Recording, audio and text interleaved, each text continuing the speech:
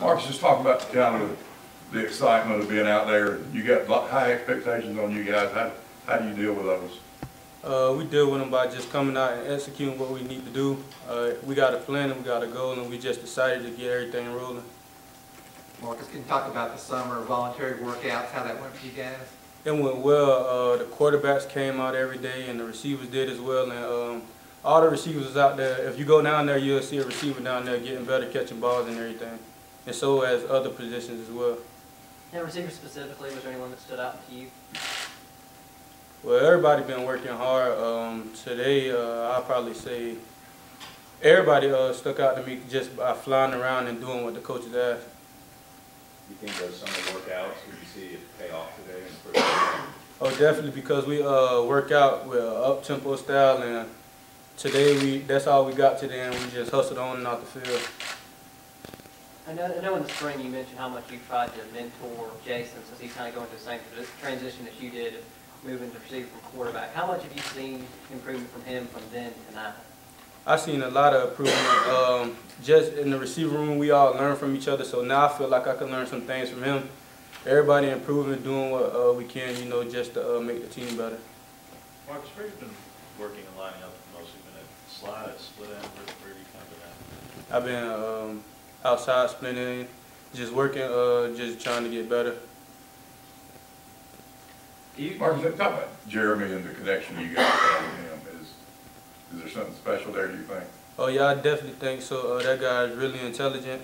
I believe he can make all the throws on the field, and I think he's ready. He's side and weight, and he ready to just take his opportunity to the next level. How much do you guys kind of embrace the people talking about you guys winning the SEC or the playoffs? Well, personally, I don't really look into that, but I know that we have a chance. Coach Malzahn always talk about a chance to win it, so that's what we're going to focus on, just getting better each and every day to try to reach that goal. Marcus, on a personal level, what have you been working on these last 3 or 4 months to try to get better? I feel like I'm a really polished receiver.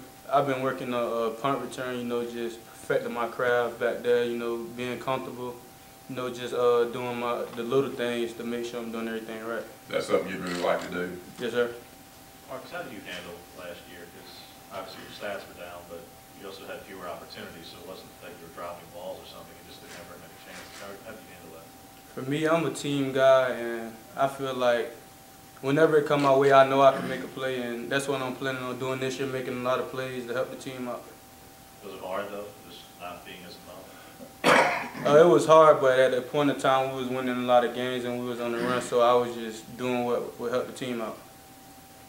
Thinking back to when you were a freshman, do you recall what it's like to be a freshman and maybe feeling lost or anything? Do you relate to the young guys out there now? Oh yeah, that's why I kind of took Ryan Davis and Darius Slayton under my wings, because I know a million things going through their head, but I just tell them relax, and just embrace it, because everything will come together.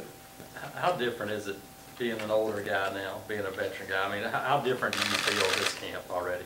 To be honest, it's kind of weird, but because time flies, but I'm really, really comfortable. I know what I can do, and I'm just ready to show it.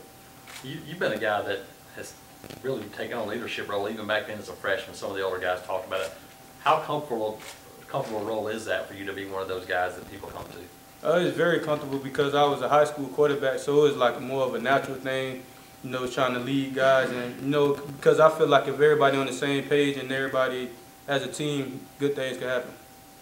Marcus, at SEC Media Days, we asked Jonathan Jones which receiver was most likely to join Duke and Ricardo, kind of that big 3 in that rotation. And he mentioned you.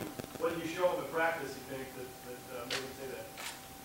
Well, I've been a very consistent guy since I've been here, I believe, and I know I try to challenge myself with the better guys on defense as well. So I just love to compete and I love to make plays, and I'm pretty sure that's what he's seen.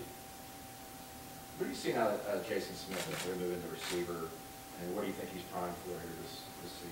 That guy's a very elusive guy. I see big things from him, Everybody in our room can make plays, and I'm just excited to see what happens this year.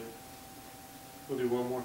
With the heat, is it harder physically or is it harder mentally to push through? That's a good question. But I believe it's harder physically just because, you know, just running, the receivers run a lot.